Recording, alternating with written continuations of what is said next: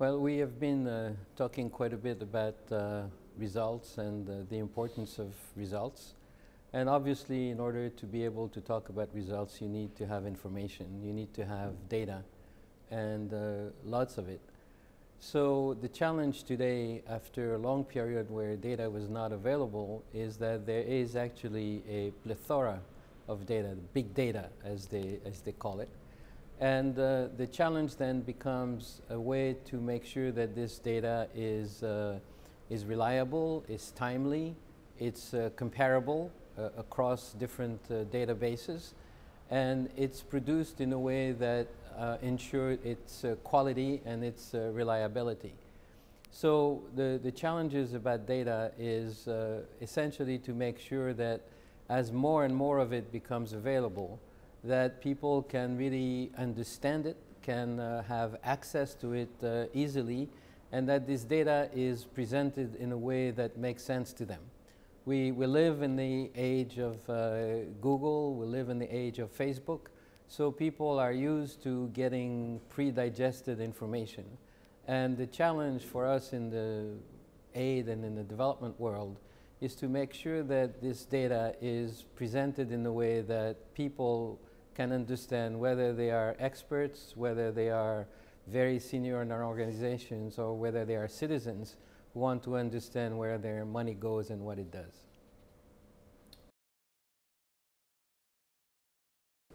So having data that is easily accessible, that is reliable, understandable, timely, being able with this data to tell stories with graphs, with maps is very important if we really want to create a culture of results, because in the end that's what aid is all about, is to get results to improve people's lives.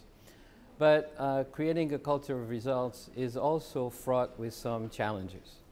The first one is, by definition, if you want to measure results, you have to have something that is measurable.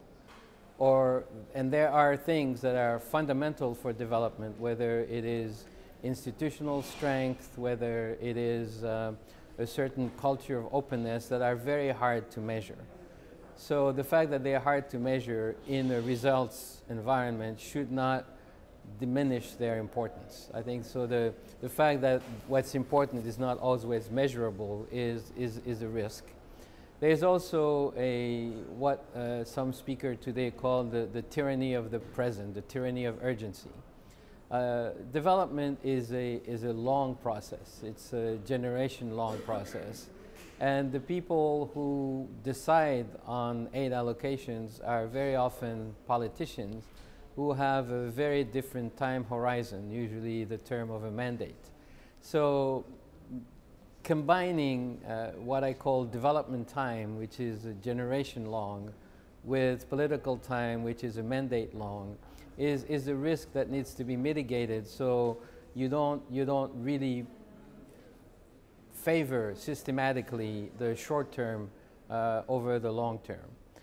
The last one is really that whatever is being measured needs to be significant, not simply the easy measurable results, because the staff in international organizations are very smart, and they will very quickly figure out what is it that they need to present to their hierarchy so that they will look good. And that is a danger as well, to provide the wrong incentives to people by not realizing that we talked a lot today about the complexity of development. So we cannot boil it down to simple measures. And finally, there is the need for all of this technical work, all of this data, all of these tools for representation, all of these stories to be embedded in something much more intangible, that is a real culture of results. And the culture of results is one where people feel empowered to take risks, they feel empowered to fail and to explain why they have failed and to learn from their failures. It's a culture of learning, it's a culture of constant training, and examples and the authorizing environment for such a culture has to come from the very top.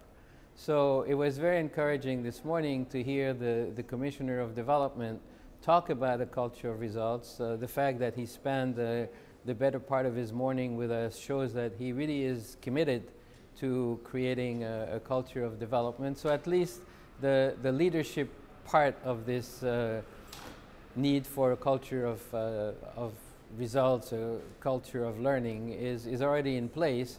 Now the challenge is to have frameworks, to have data, to have systems that will make the life of people who live in this culture of result a lot easier and a lot more fun and a lot more motivating as well.